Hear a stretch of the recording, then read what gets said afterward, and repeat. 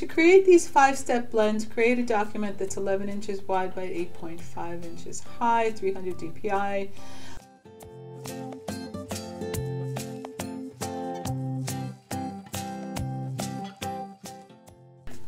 Find that little color wheel tool. Make 1.5 inch by 1.5 inch fixed size little marquees.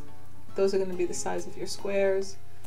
And somehow, however you can, create exactly the same 1.5 inch square 4 times across. I've just doubled them up on some layers and then tripled them up.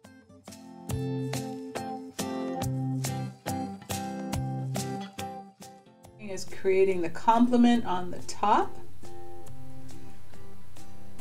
duplicating that, making that 75% opacity, duplicating that,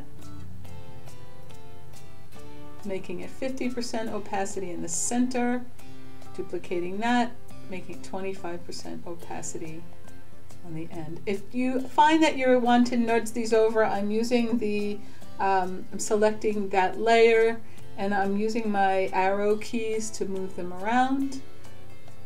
In the middle one, you want to do a tint. So select a light version of the same color and then make that 75% opacity.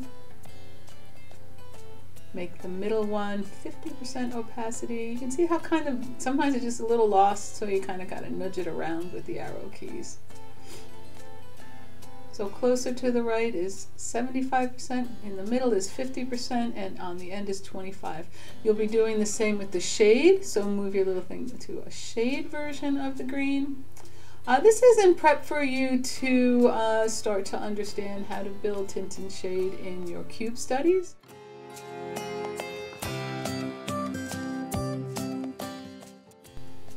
And as well to find these same mixtures in your Color Aid paper.